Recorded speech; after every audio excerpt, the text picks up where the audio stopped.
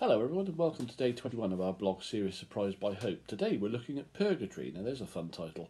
And our linked Bible text for today is from 1 Corinthians chapter 3 verses 10 to 17. I wonder if any of you have had much involvement with building and construction down the years. Maybe you're a dab hand at such things, enjoy a bit of DIY and take pride in the improvements made to your homes down the years. We all have these good intentions, especially on the bank holidays. I always find is those jobs we never quite get round to normally. But I'm afraid DIY for me stands for destroy it yourself. I am a little accident prone, so stay away from electrics, plumbing and anything else that could go bang or drip. But we're all, in a sense, in a process of building something in life, whether that be a home, whether that's a career, a relationship, a marriage, or best of all, building others up as a bit of an encourager. As we're involved in building things in life, the one question we should probably ask ourselves is our building strong enough with good foundations? Will it stand the test of time, or will it crumble around us? This is not just physical buildings themselves, but takes in relationships, priorities, decision-making, and our faith journey, life itself. In 1 Corinthians, the Apostle Paul is saying there will be a time when all the works of all believers will be subject to a test by fire to work out whether they are worthy of reward. One of the greatest motivational drivers for those of faith is that Jesus will be returning. It gives, I suppose, a focus to our faith and our worship. And when he does return, it will be a time of reward. Revelation chapter 22 verse 12 says, "Look, I am coming soon. My reward is with me, and I will give to each person according to what they have done." In the New Testament, it's all about God coming to us from heaven, not us constantly striving for a place in heaven ourselves. So what about purgatory? How does it fit here? Indeed, does it fit at all? And Tom Wright questions this in his own blog. After death, many medieval writers felt that perfection in life was the only thing to guarantee one's place in heaven. Sin might still be swashing around, attaching itself to us. We were not deemed ready because God would only accept perfect, sin-free souls. Sins may not have been dealt with. You needed to serve your time. This was rejected over time by Protestant reformers around the 16th century. Purgatory was a stage for those on the way to heaven that needed to be overcome. They may deviate en route, and we'd need a clean-up operation before we were able to enter heaven. If anyone had any sin left over, purgatory was in a sense the one-stop service station that would purge them of it before the journey reached the heavenly gates. Purgatory was really a nasty place to be in, but was seen by many as a necessary step on the road to salvation. It was not exactly easy street. It meant pain and loss, and suffering in hope was seen as somehow worthy. However, the Bible sees the New Testament God coming to live with us, bringing his kingdom to earth.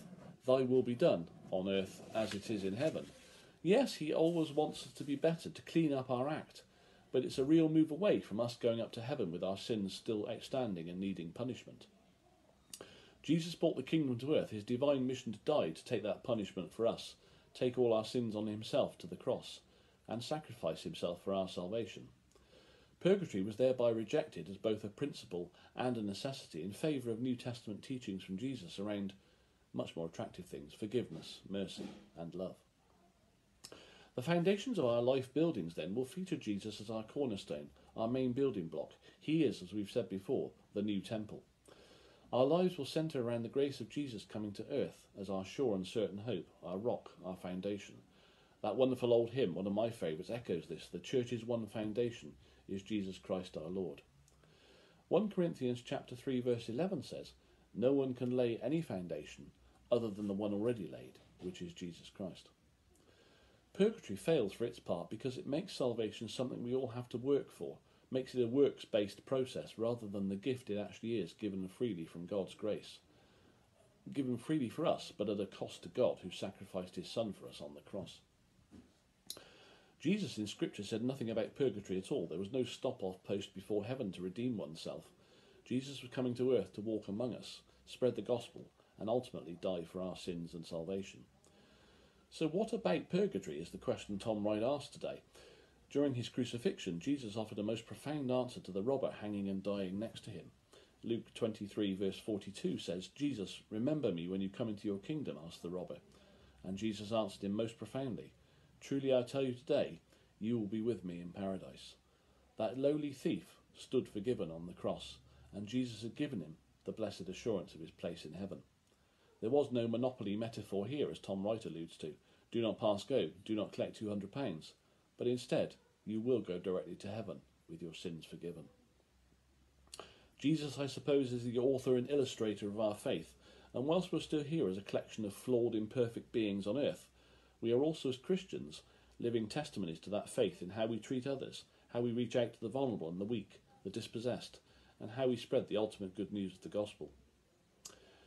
We started off today talking about building on firm foundations, and those things, how we treat others, how we treat the vulnerable, they are the building blocks of our lives.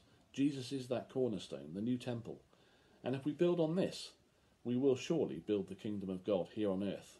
And that's certainly a foundation to build on. Amen. Have a good week, everyone. Much love. Bye for now.